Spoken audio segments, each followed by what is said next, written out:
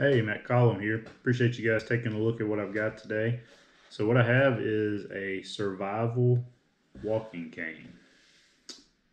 Just made this. Wanted to go ahead and do a video for it, kind of show you the features that I have on this one. I've seen a few online, and this is one that I thought would be kind of cool to make because it'll be something I could actually use, out hiking, camping, things like that.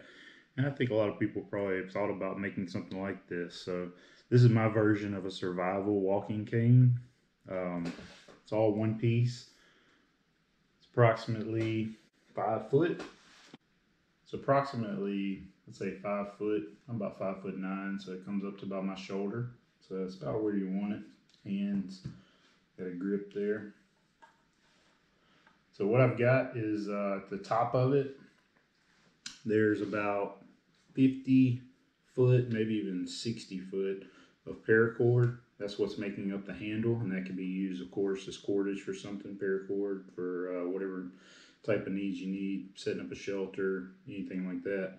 But I've got this as the handle at the top. On the paracord, I've got a small ferro rod that's attached to the end. I've also got a couple of Ranger bands down the length of the paracord, just kind of keeping it there. And also, you can use those for a ton of different things too. At the very end of it, we've got this carabiner hook. You could actually hook a light onto there. Different things you could hook onto it. It's pretty heavy duty. You could use it actually to hang the stick if you needed to, but you could hang your water bottle on there. You could also hang a light. Tons of different stuff. At the next section, I've got about 50 to 100 foot of bank line. So you could set, I've got a 50 to 100 foot of bank line right here, so that you could set trot lines. You could use that as cordage, hanging up shelter, anything like that. It's pretty heavy duty, but I got about, I'd say about 60 feet of that right there. Got 6 foot of duct tape right here.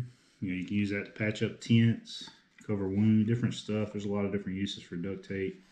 Patch your clothing, patch shoes. So I got about 6 foot of duct tape as the next section. And then just below that, I've got some 20-pound test line, fishing line. About 100 foot of that wound on there. Got another strip of duct tape at the bottom holding it all in place there. And underneath this last strip of duct tape, I've actually got a couple of fish hooks and a sewing needle. So if you were to have to patch something up or do some sewing, I've got a sewing needle and some fish hooks underneath this section of duct tape. So yeah, that's everything on the outside of the stick. Like I said, I got fish hooks and a needle here, about 100 foot of fishing line, 6 foot of duct tape. I'd say about 60 foot of bank line, maybe a little bit more, and 50, 60 foot of paracord here at the top. Now at the very end, down on this end, I've actually marked 12 inches, 1-inch sections, so that you could use this to measure, in case you caught fish, if you need to making some measurements of footprints, something like that. But this is 12 inches measured out. I actually engraved these in so that there's some marks there so that you can feel them also. And then I numbered each one up to 12 inches so that you can have some little measuring. You can use that to measure footprints, measure if you caught a fish, different uses, but I just thought that would be something handy to put on the end of it there to have a little measuring device. On the back side, right here, on the back side of it, I actually have an indention I put in here. This is more like to pull pots out of a fire, so you could hook your handle on there. So if you needed to lower something into a fire or pull something out without getting burned, that's what that's for. So it's just a little hook on the end of it that you could use to pull handles and things out of fires, or if you needed to lower something down into a fire.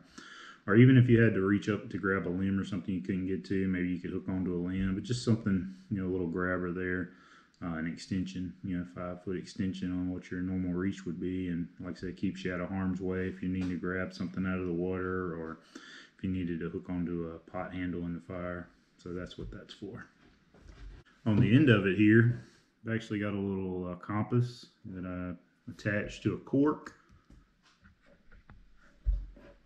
So I've got a compass I attached to a cork at the end, and what that is actually covering a little hole I drilled into it. So I've got about a 6 or 8 inch hole drilled into the end of it. And on the inside of there, I've got some sinkers, some swivels right there. I've also got a few more fish hooks on the inside of it, a little bag.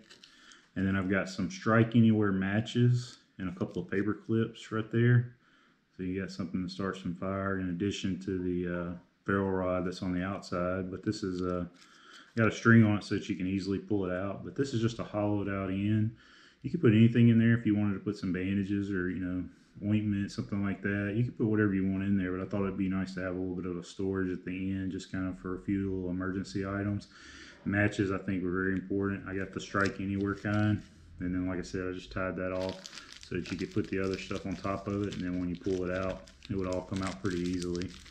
I got fish hooks, I got some sinkers, swivels, different stuff. And it just slides right in there. I put it in bags just to kind of make it a little more waterproof.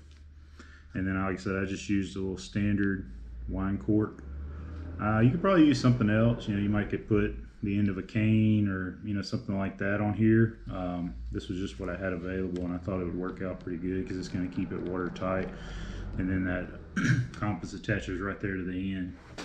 So yeah, that's what so yeah, this is my survival walking cane. I think it turned out pretty well. Like I said, I could definitely make some more adjustments to it and some improvements. Let me know what you think, if you have any suggestions, or if you think there's something I could do differently. This is just the first time I've done anything like this, but I thought it would come in handy, something I could actually use a pretty good bit. And then like I said, in an emergency situation, you'll have plenty of cordage, duct tape, fishing line, a lot of different things. So appreciate you guys taking a look. If you haven't subscribed, click that subscribe button, and you'll have videos weekly. So appreciate it. Have a good one.